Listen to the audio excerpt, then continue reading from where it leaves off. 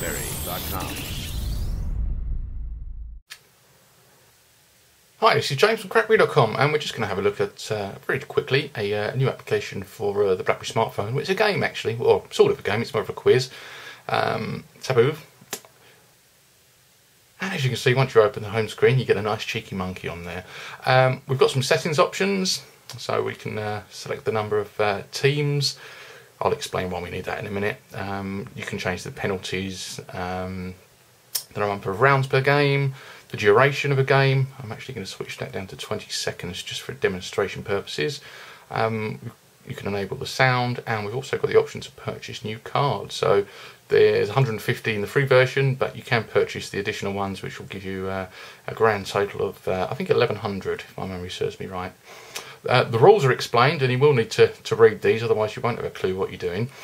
But essentially, to play this game, you need some friends. Now, I haven't got any friends, well, none here, so I'm going to have to show you on my own.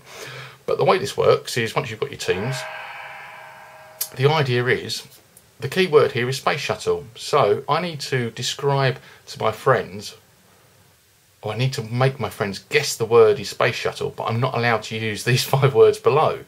As you can see on the right hand side, the timer is ticking, and once that runs out, we'll get a sound. Oh, and well, I failed basically. Let's just do a new game.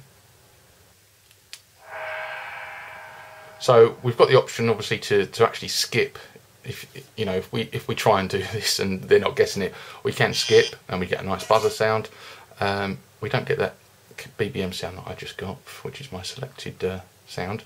There's also a taboo one there. If I suppose if they basically if I make a mistake and I say one of the